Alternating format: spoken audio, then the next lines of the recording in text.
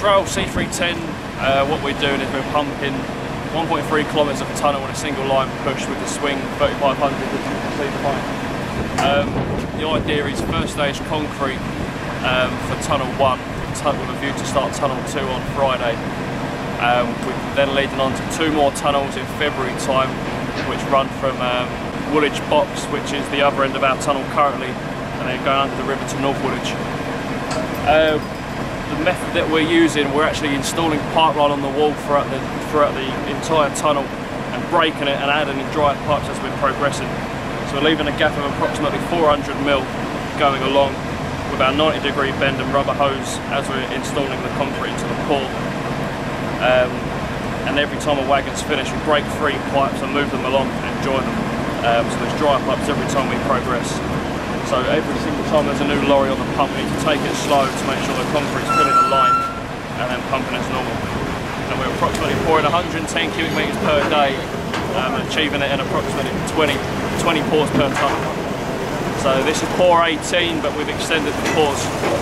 When we start tunnel 2 on Friday, we're looking at pouring around 200 to 250 metres cubed, which will be approximately 130 linear metres.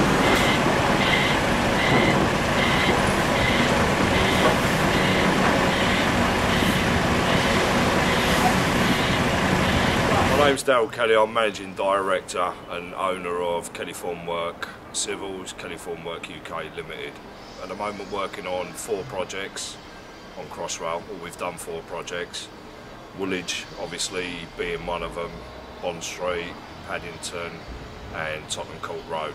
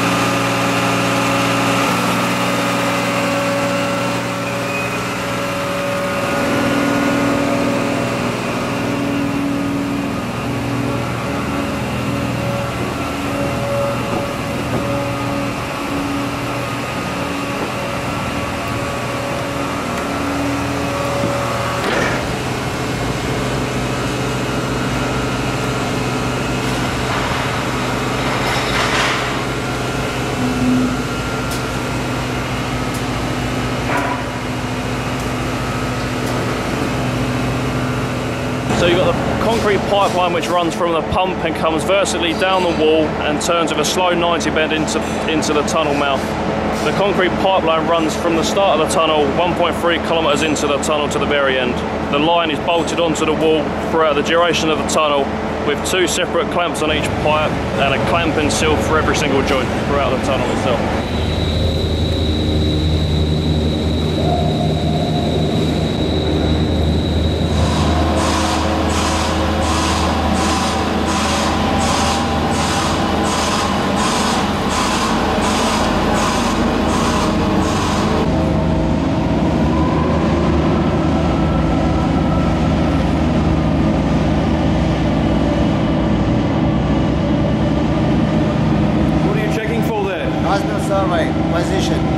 Position of the upstands and the level.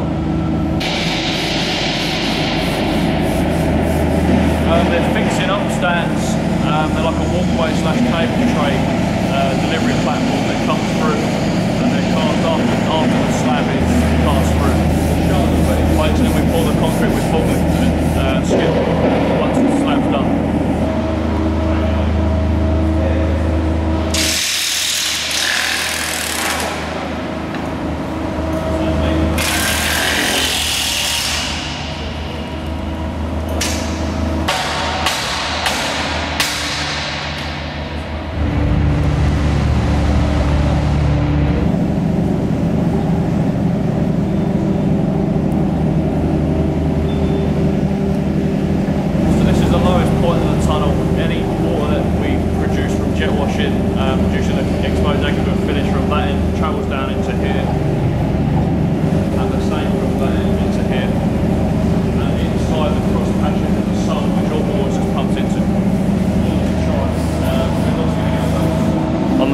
hand side is the exposed aggregate finish, which is achieved by jet wash the day after putting retarder on the slab. You can see the saw cut through the middle, which is done the day after to stop any cracks forming in the slab.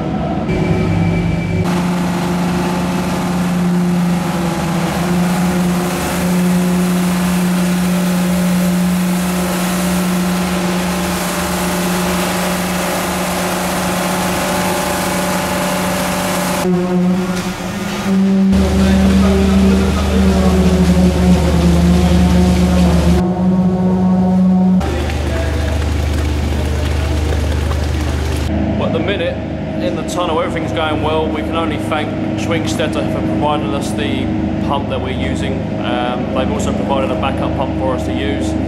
As it stands, this is our 11th continuous pour. We've pumped approximately 1,100 metres cubed in the last 11 days continuously, so we can only say thanks to the great service that Schwing Stetter have given us.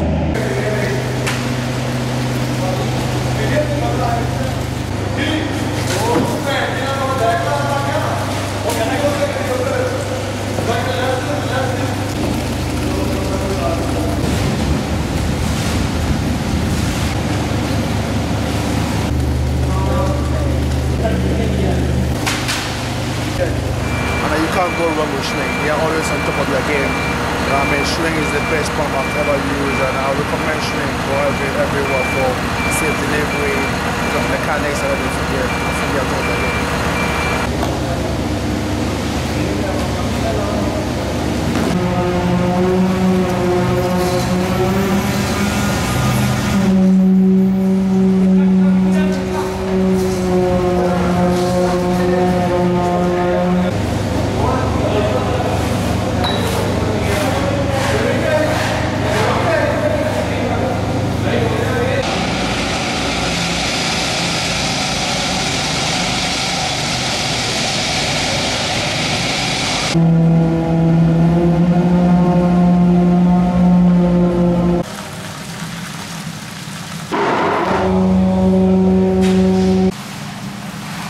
Well, job done.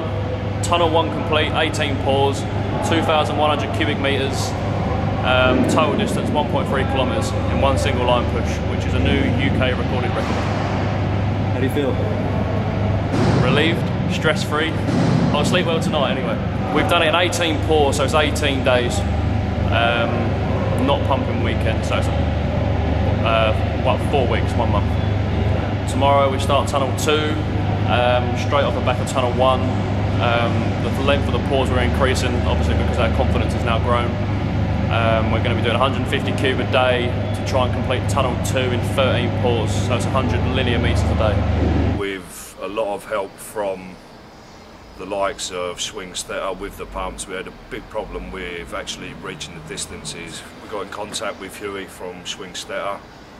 We bought 2 pumps off of him, which has brought us to somewhere where we needed to be, which was basically breaking the UK record of pumping 1.3 kilometres.